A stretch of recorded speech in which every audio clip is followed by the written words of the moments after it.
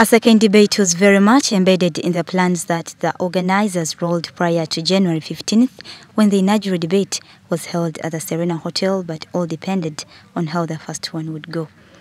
The chairman of the Elders Forum Uganda and head of organizing committee, Justice James Ogola, says the success registered has now made the second one to happen. Approval that the people have given it, we are now more than decided to hold a second debate.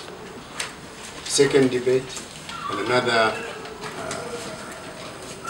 sector of issues that the candidates need to address. Justice Ogola reiterated some of the few things that would be discussed upon in the second debate.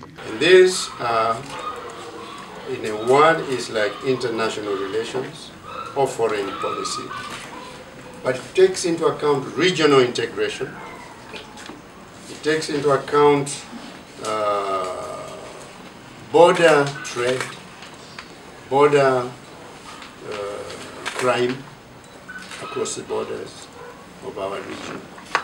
It takes into account how Uganda features in the interplay of affairs between the Great Lakes region, the Horn of Africa, which is Somalia.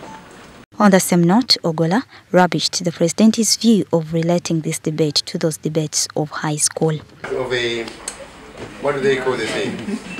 A topic. There's a topic and one proposes, one opposes.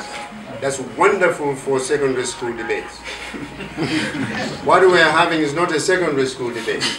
It's a national, serious conversation about issues that affect this country today and tomorrow and 10 years from now.